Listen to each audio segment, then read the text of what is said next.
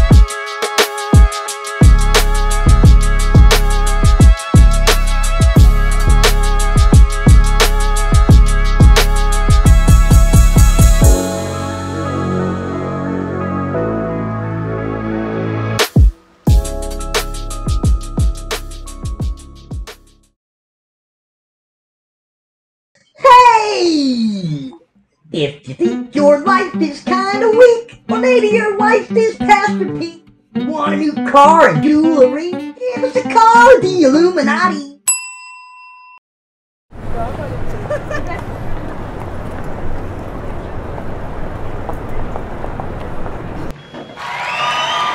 Kill that, bro. Shoot, bro. Not a bad way to start a Monday. Not at all. A little retirement cake. And it's good, too. Cake. Cake. Anyway. Bro, anything exciting this weekend? I went to a wedding. At a church? Yeah, bro. No. Yeah. Old or new? Old as shit, bro. Like, bricked out, bro. Like, Columbus type shit, bro. It's crazy. Bro. Statues? Oh, yeah, bro. Nice, man. Nice. Hey. Badass organ, though, bro.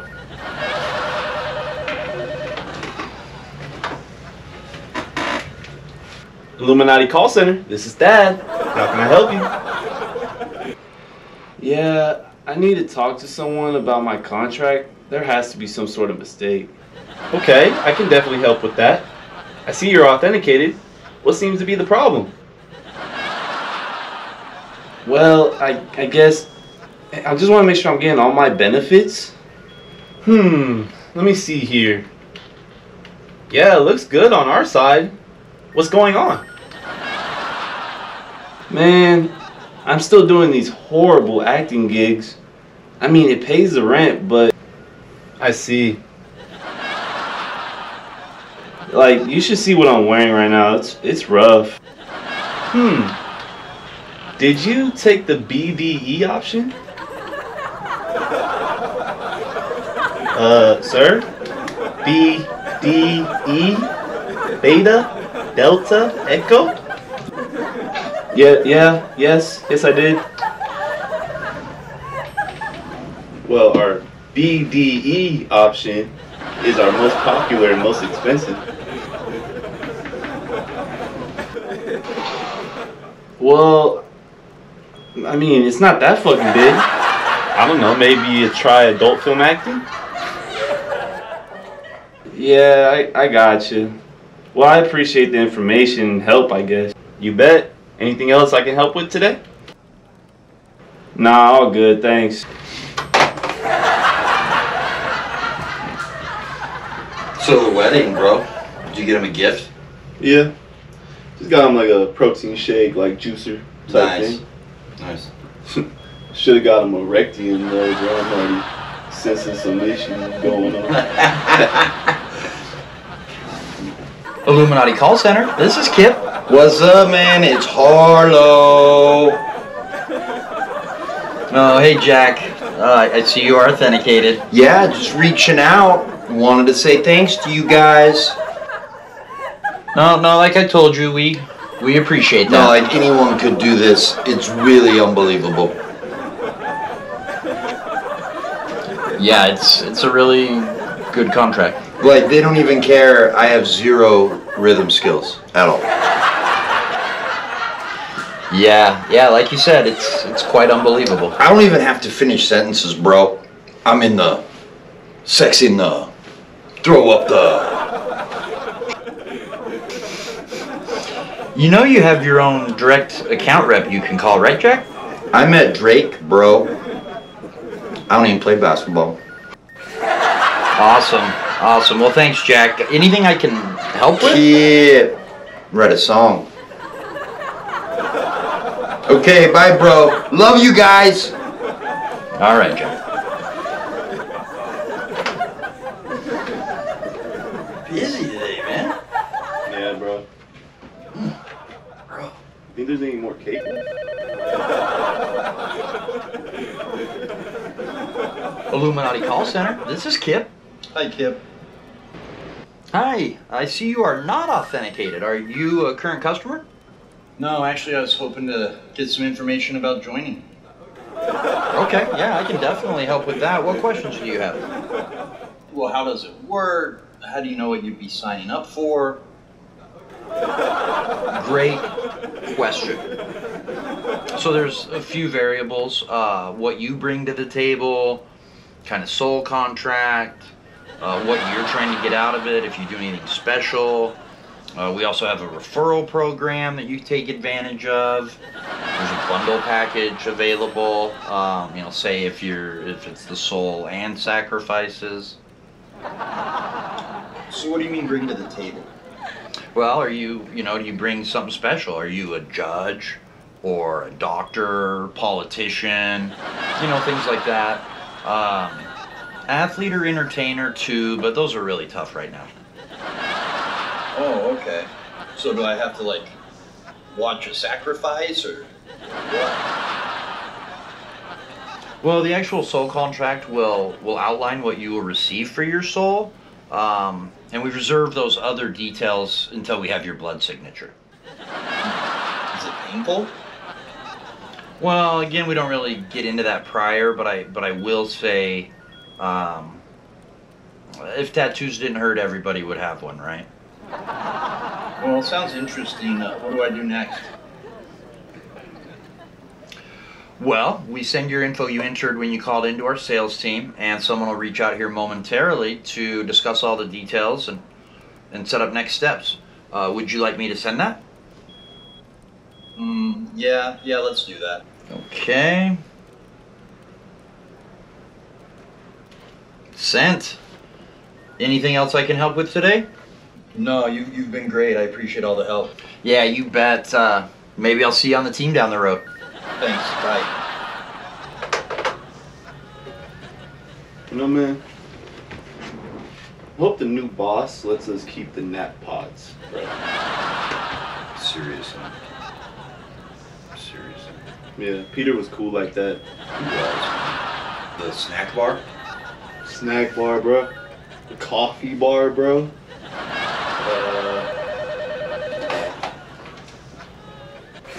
Midnight Call Center. This is Dad.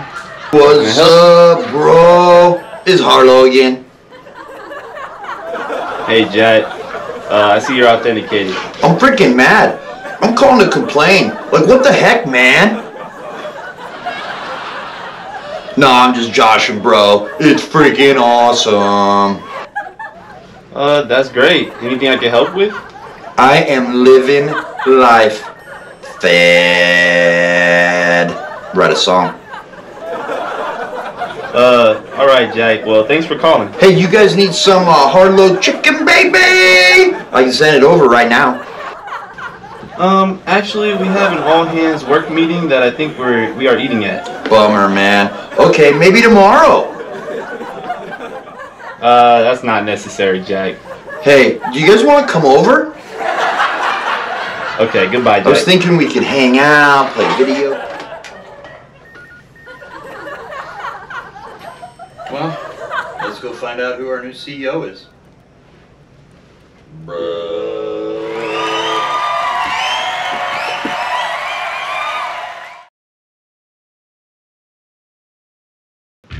Hey, fight fans, don't forget to order the big pay-per-view fight tonight.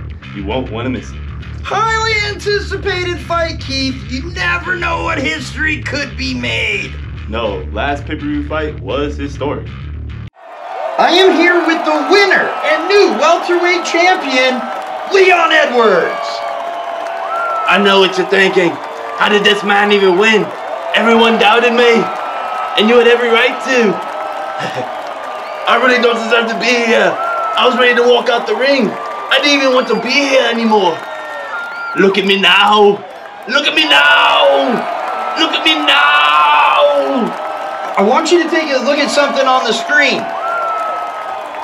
I'm from the trenches. Were there moments you were doubting? Pound for Walt. Pound for Walt. There is no pound for pound. Belt belongs to nobody. That's it. When you knew you did it, what was that like? I know what you're thinking. This man's British. I'm gonna show you how British I really am when I say, boom! More truth for your head top. Shoot 'em up, bang, bang. Kill shot. Trenches. The new welterweight champion, Leon Edwards. Look at me now. Look at me now. Look at me now.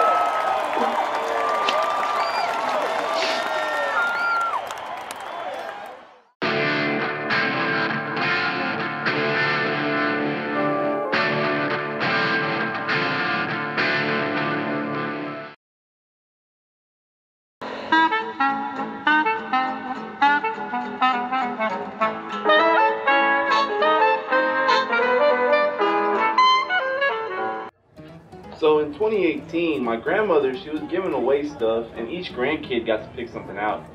Oh, and this piece intrigued you. No, my brothers and sisters thought it'd be funny to get me something, like, not cool, like this painting. Do you know anything about the painting? No, I didn't see a signature down here, so... Yes. So, the artist is Charles Vandelay. No signature, is completely in line with that. He doesn't sign his paintings. He was born in 1955 in Manhattan, went to the New York Art Institute, then studied abroad, came back and started a gallery in Charleston, which he actually ran until a few years ago with his passing. Oh, okay. Yeah, my grandmother, she lives in Charleston. Oh, interesting.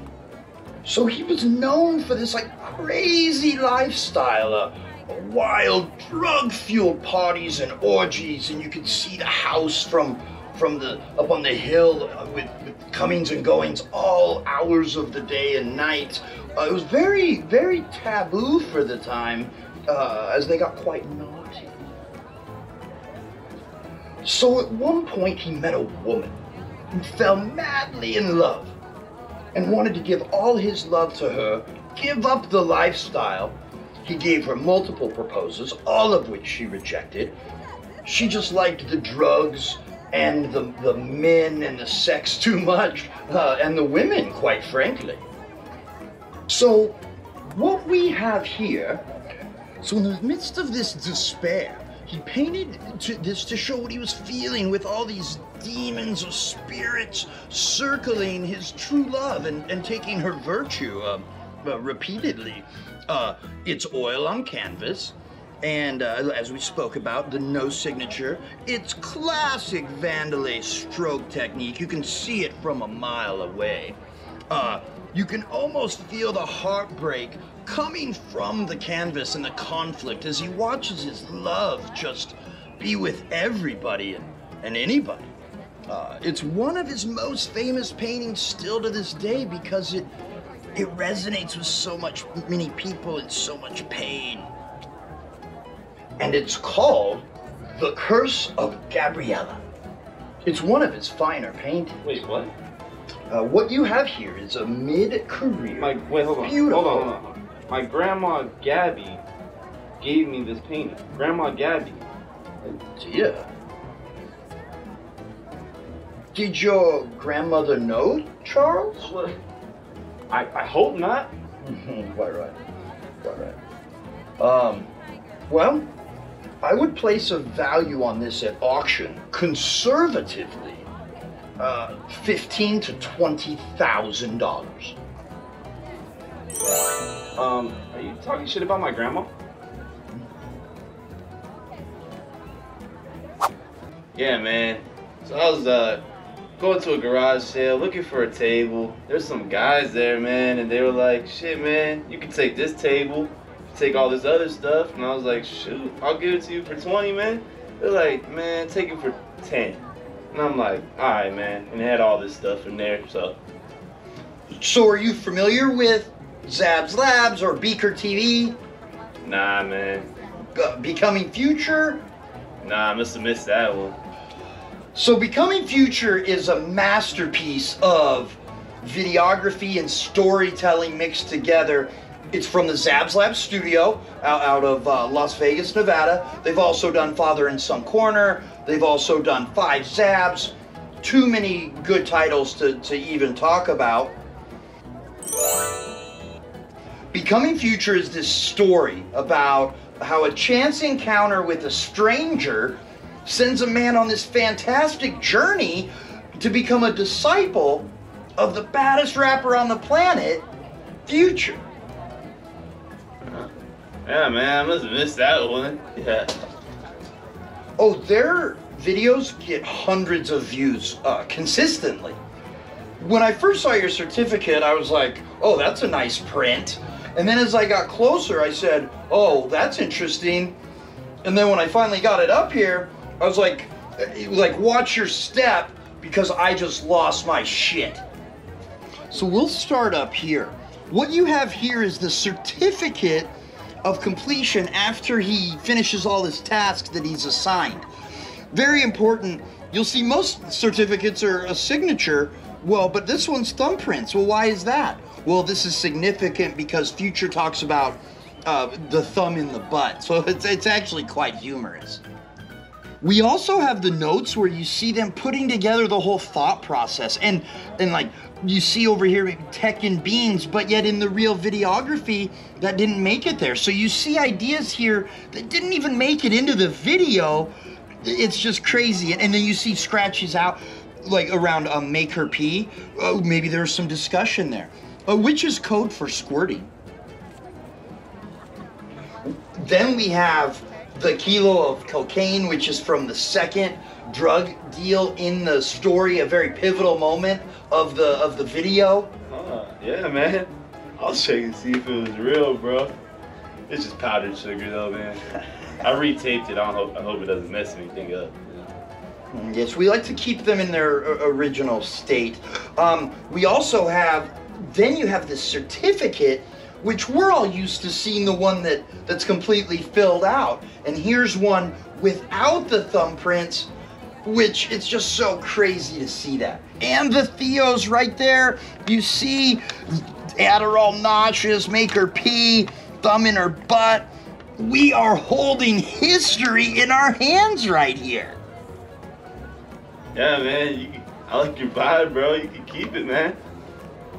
I would definitely keep them as a group. I would probably sleep with them, to be honest, you know.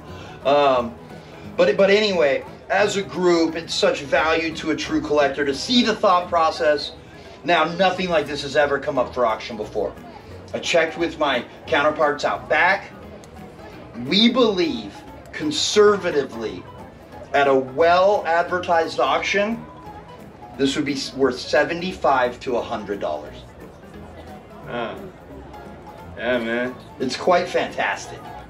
It's not really what I was expecting, man, but shoot, you guys can keep it, man, for 10. You know what I mean?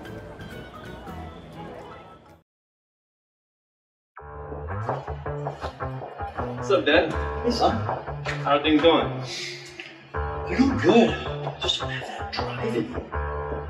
Let me guess. less energy too? Why don't you have any energy? Where'd all your energy go? Whoa, Bill Burr. You gotta keep your youth. Whoa, Katt Williams too? It's like I say all the time. One day you're fine, and then you wake up, and you're like, what's wrong with my life? Pimp in distress. Pimp in distress. You have that issue too? We got a lot of issues.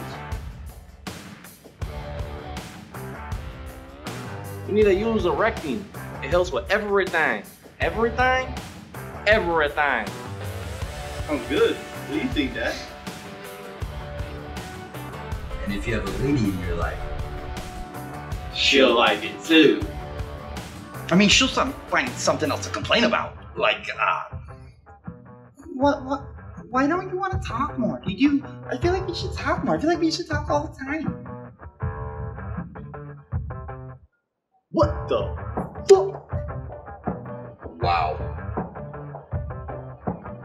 How do you think I keep it pimping? Pimping? get yourself a bottle. Okay. I'll think about it. I don't know yet. Let me add this up. Plus 2, add the weird carry 1.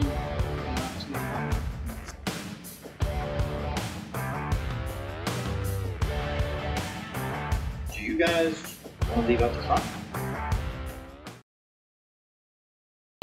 Good evening from beautiful Las Vegas, Nevada. The stars are out, the crowd is gathering. Welcome to Beaker Force Fight Night.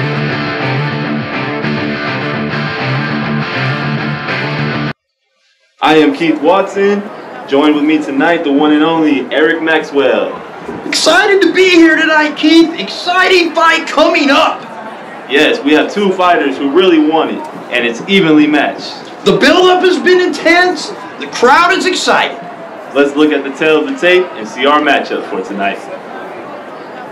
Vlad coming in at 41 years of age, trying to stay above even for his career. Tough road ahead, but he does have the height advantage and all that experience advantage, and it's trouble if he gets you on the ground. Rico sees this as his chance to make an impact on a big stage, and he brings the reach advantage and those devastating leg kicks. An up-and-coming force to be reckoned with. Vlad grew up in such a poor neighborhood, it's really made him tough. Now Rico grew up as an orphan and was pretty tough himself. Well, young Vlad would do carjackings just so he could go train. Yeah, Rico had to do Orphan Fight Club at the age of 6 just to get a bunk for the night. Well, Vlad actually was forced to fight in war at the age of 12 and single-handedly rescued 6 other soldiers who were held captive. Rico's biological mom found him at the age of 10, and his foster parents shot her thinking she was a burglar. Grow up fast. Well, at the age of 15, Vlad was fishing for food and for his family so they could survive, and he was actually attacked by a shark, which he ended up saying about it, "It was either my family or it was the shark. I had no choice." What a tough guy. In 2010, a plane carrying Rico's baseball team crashed in the ocean. He was the only survivor. He also set up a charity for airplane crash survivors as well. Good guy, real good guy. Well, Vlad's mom died of an overdose right before his very first professional fight, and he has dedicated his career to her memory. Also, he has raised his 6 brothers and sisters ever since that day. Rico overdosed himself, actually, and was legally dead for 16 minutes. Saw the other side. Took him 2 years to teach himself to walk again. He's unstoppable. Vlad's mother also was a prostitute when he was a young child, and he honed his fighting skills from defending her very many times. Rico himself was a prostitute. He was actually saved from Epstein Island in 2017. It's also when he got his nickname, Pretty Ricky. Vlad, at the age of 14, was in prison and stabbed 4 prisoners with a fence post. And that's when he became Vlad the Impaler. Well, Keith, it should make for an interesting fight tonight. Yes, for sure, Eric. Grab your popcorn. You won't want to miss it.